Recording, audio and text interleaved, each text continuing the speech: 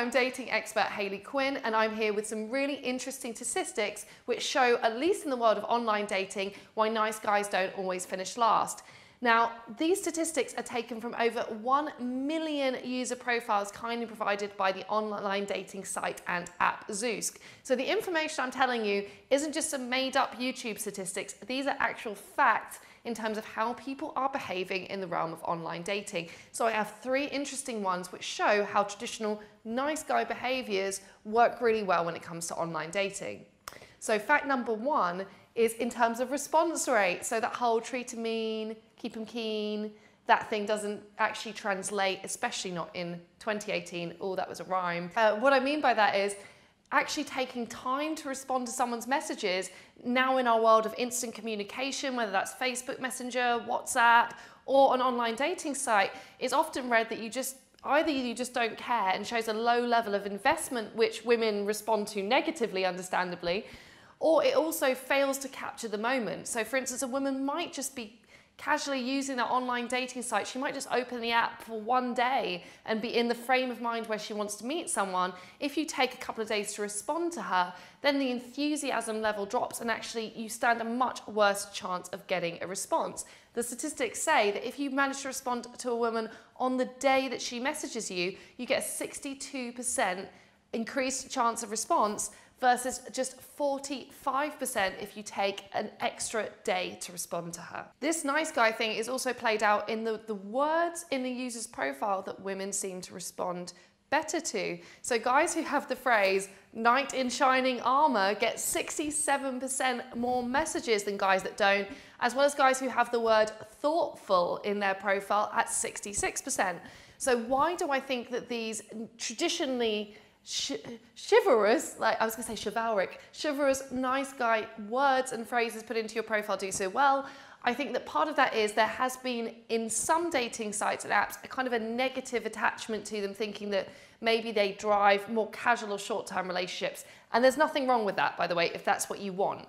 However, I think for women who are particularly looking for something more meaningful, they will be attracted to guys who showcase themselves online as representing that kind of person. So this really goes back to looking at your online dating profile and brand and thinking about what values it represents. This could be the clothes that you're wearing in your pictures. It could be whether, you're in this kind of cool urban backdrop, or whether you've got, a really nice stately home in the background. Of course I say this because I'm English. It could be whether you're out doing an outdoorsy activity or you're out partying. All of these things communicate slightly different values about your lifestyle, and rightly or wrongly, people will come to judgments and conclusions about your suitability and compatibility for them based on how you present yourself online. So right now you might just be kind of thinking, I'll just put, my most recent 5 Instagram pictures up as my online dating profile, or you might be choosing your photos in a way that's quite arbitrary, or because they hold nice memories for you, or because they show a place that you visited that you really enjoyed.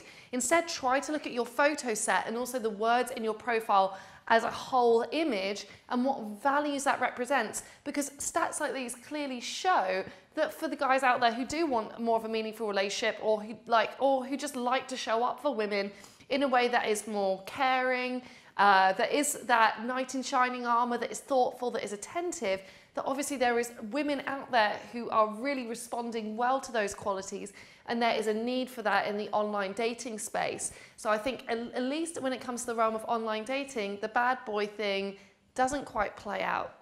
So fun fact about why nice guys don't finish last in online dating, number 3, is that for women aged 30 to 50, the word, I'm sure this probably doesn't surprise you, honest is the one that they use to describe the most the kind of ideal guy that they get. Now, understandably, I think that once anybody has had a succession of dating experiences, they might be thinking, oh, maybe my judgment wasn't fantastic in the past. And online dating is fantastic for increasing the randomization of how you meet people. It introduces you to people you literally would have never met ever before. However, one of the kind of negatives of that is that it can take longer to establish trust than if you've met somebody via a social circle or a shared hobby and interest. So therefore, if you are an honest person, which I really hope you are, or people that are honest or who promote themselves in that way or show that value in how they communicate, are going to be selected more often and looked upon more favorably. Now, honesty could be a word that you put in your profile, but it could also be, I think what's really important is an integrity in between your actions and what you say. So that could be, you know, if you say that you're going to message her or give her a call on Friday night, do it. And if you can't, for whatever reason, give her enough notice way in advance. This kind of thing where you say something and you successfully complete the action builds a chain which helps to create trust and demonstrates your honesty as a person. This could also be the thing if you promise to, you know, go on a date or you say that you're going to be free, keeping that commitment, particularly again in 2018 where a big problem people are facing with online dating is that they find just people are flaking a lot or cancelling or not ever quite making that date in real life.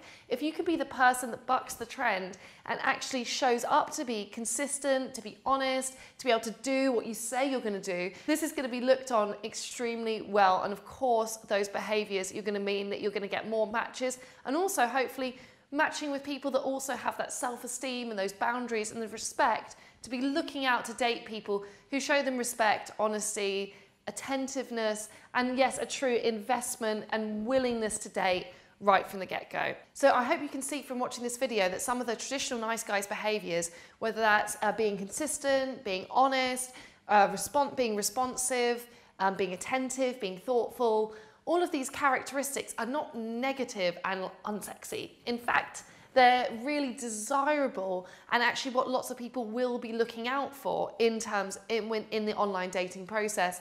So when you're thinking about what you bring to online dating, if you do identify as being that person who does have those qualities, don't think you have to go through some kind of personality transformation to become like a bad boy because that's what women want.